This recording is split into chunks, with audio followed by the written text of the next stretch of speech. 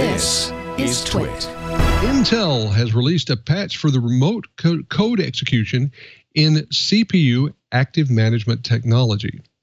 Remote management features that have been shipped with Intel processors for almost a decade contain a critical flaw that gives attackers full control over the computers that runs on vulnerable networks. That's according to an advisory published Monday afternoon by Intel. Now, Intel has released a patch for the vulnerability, which resides in the chipmaker's active management technology, Intel Small Business Technology, and Intel Standard Manageability. Business customers who buy computers running vPro processors use those services to remotely administer large fleets of computers. The bug, and this is important, doesn't affect chips running on consumer PCs. The chipmaker has rated the vulnerability critical and is recommending vulnerable customers install a firmware patch. Now, security experts spent much of Monday assessing the real-world threat posed by the bug. A post published earlier in the day claimed, quote, every Intel platform from Nehalem to Kaby Lake had a remotely exploitable security hole, end quote, that had gone unfixed for years. Researchers who parsed Intel's advisory, however, said the flaw could likely be exploited over the internet only when Intel's AMT service was enabled and provisioned inside a network. Now, other researchers said the bar for unsupervised network attackers to succeed was probably even higher because Windows-based software was known as local manageability service would have to be running. So you have to have a number of things going for this to come into play. So the reality is that many organizations have not exposed the service processor like technology to publicly reachable networks, but rather tend to deploy these on isolated management-only networks. Now, Brian, I want to turn to you because I know you've been involved in deploying a lot of network components that are going to have these servers inside. How big a deal do you think this particular flaw is going to be out in the real world? Okay, so let me stress, perimeter defense, kind of dead. So in theory, you should be running at least a zone technology so you can look at different things with your IDSs and IPSs.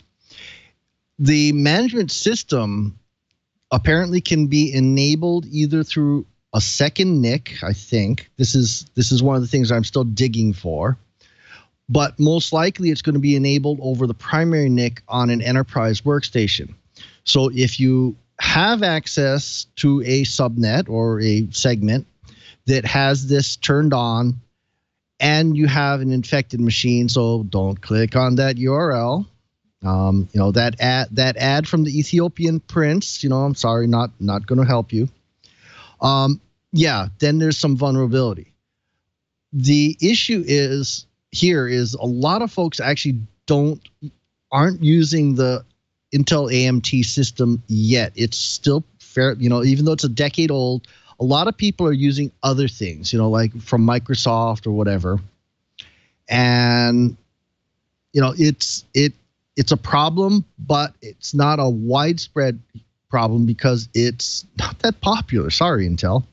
Now, I need to stress, this is not to be confused. This is a workstation, enterprise workstation vulnerability only. It does not affect servers because servers instead use things like IPMI, iDRAC, or ILO on a service processor, which is a daughter board on the computer that gives you things like, oh, gee, temp in the CPU and in GPUs, fan speeds, and things like that, and also gives you the ability for remote power off. Those are typically implemented on an isolated management-only network, and thusly have not seen a lot of vulnerabilities. Their security is not great, but typically you're not foolish enough to implement this over a production network. So it is workstation only.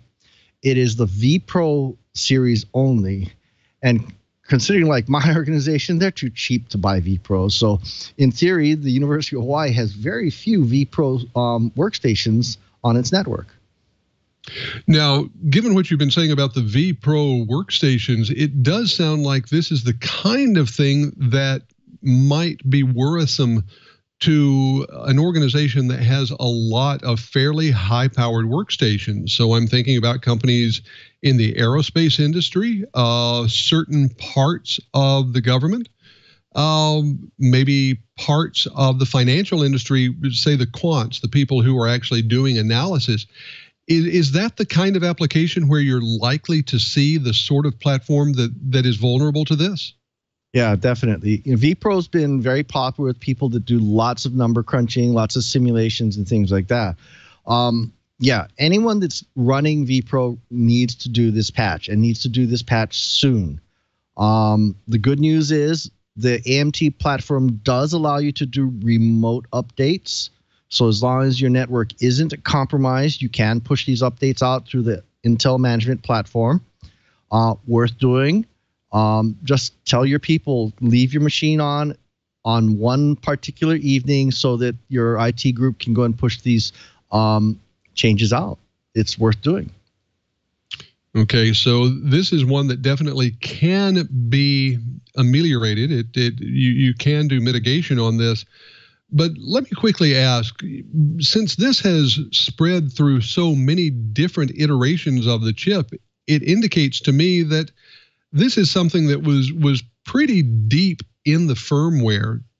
How disturbing is it to you that it took Intel this long to deal with it? And frankly, looking at how it happened, it was someone outside the company that found it. Does that indicate that there could be more deeply seated problems and vulnerabilities in the firmware for these chips? Yeah, just look at what a CPU really is. We're talking about very, very low-level programming, where the line is blurred between hardware design and software design. So in Intel's defense, things like that are kind of hard to find. Their bad, though, is that they, in this day and age, especially, come on, Intel, a decade-old bug makes me kind of wonder if maybe the bad guys found it a long time ago and we just haven't heard about it. The researchers that did find this, do say they only, when they went out and searched the internet, they only found about, I think they said 7,000 of these on the net. So that's a good sign.